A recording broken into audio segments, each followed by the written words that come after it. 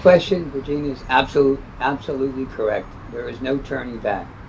DEPG is going to make this project happen because of all the support that we have received from so many people.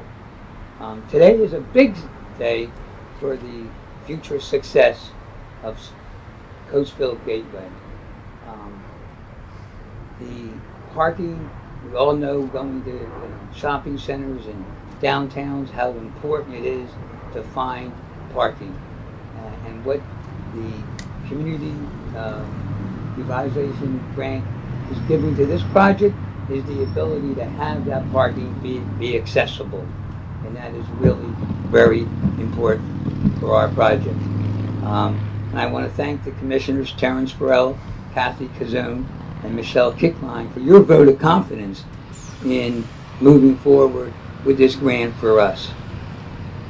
Our project is going to include 30,000 feet of retail, including 2 themed restaurants, over 45 market rate apartments, and it will be the start, along with the upgraded train station, of other development to occur here in the city of Coatesville.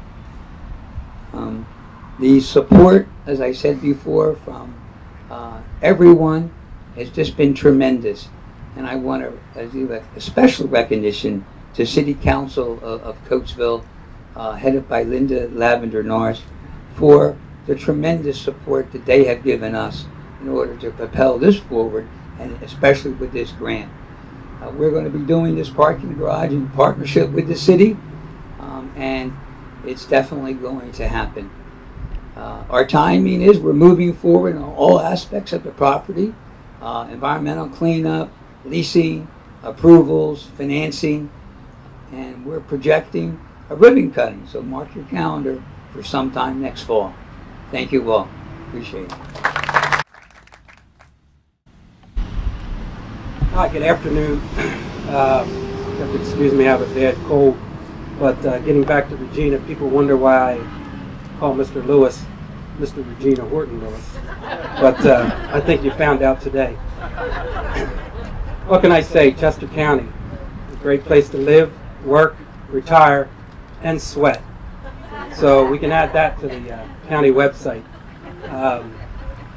I can't say enough about the county commissioners, about the way this county is run.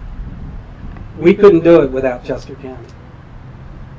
This man right here, Terrence Farrell, has been a supporter of Coatesville for a long, long time. Equally as long as Kathy Kazoon. They have done a tremendous job. Michelle Kickline is just coming on board.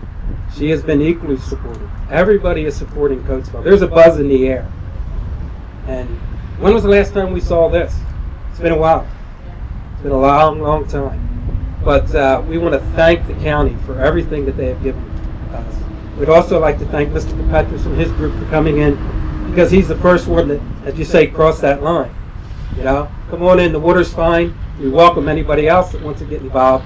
Of course, the Houstons have been involved in Coatesville before the turn of the century.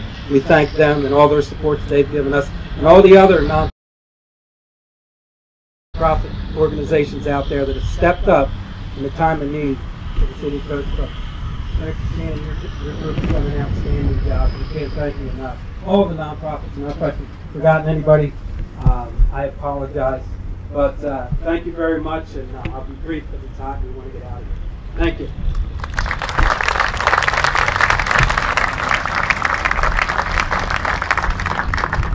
So another public part of our job as commissioners is to present the big checks, and these are big checks in several ways, that illustrate our investments. So while we're doing the presenting and taking photos, I recommend that you take a further look at the Legend property plans and the new senior center plans. But while we're still together, I'd like to take this opportunity to note the next big Coatesville Centennial event.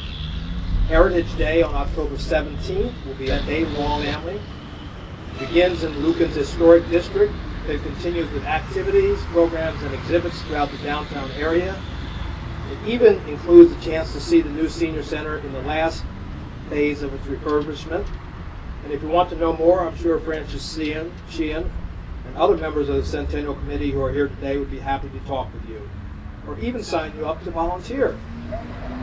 Thank you all for your time this afternoon, and we look forward to meeting and talking with many of you after our photos for as long as you can manage this. Thank you very much for attending.